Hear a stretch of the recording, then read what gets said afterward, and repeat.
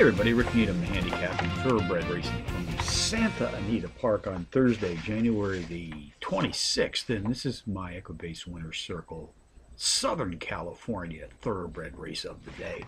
Let's take a look at race 4 this afternoon, folks. 2:35 p.m. Pacific Post time. It's a 6.5 furlong sprint on Santa Anita's unique downhill turf course. 3-year-olds race for an optional claiming prize of some $58,000.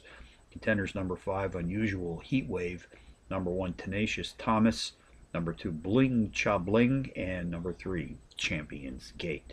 Number 5, Unusual Heat Wave, the overall speed leader in this optional claiming field this afternoon, sprinting at or about today's distance of 6.5 furlongs on the turf, takes a 9-level class drop, has hit the board in power run fashion in 4 of his last 5, including a power run win facing better company in his last start. Jockey Mike Smith was in his irons for that win 25 days ago here at Santa Anita Park, which produced a positive 540% return on investment in the process.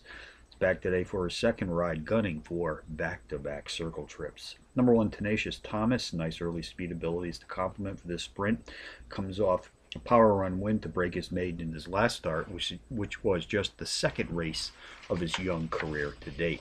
Race 4 summary: number 5, Unusual Heat Wave, tops the contenders list, which also includes number 1, Tenacious Thomas, number 2, Bling Cha Bling, and number 3, Champion's Gate, 5, 1, 2, 3 in the 4th from Santa Anita Park. Bonus long shots: Penn National Racecourse, race 6, number 8, Please Sir, a 9-2 shot. He's won 5 of 8 in his career to date, sprinting at 6 furlongs on the dirt. Nice overall speed for this 6 furlong sprint.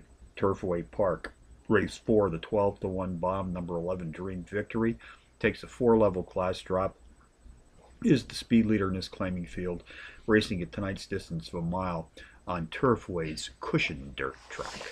So from Santa Anita on a Thursday, Rick Needham for the Equibase Winner's Circle, reminding you as always to please bet with your head, not over it.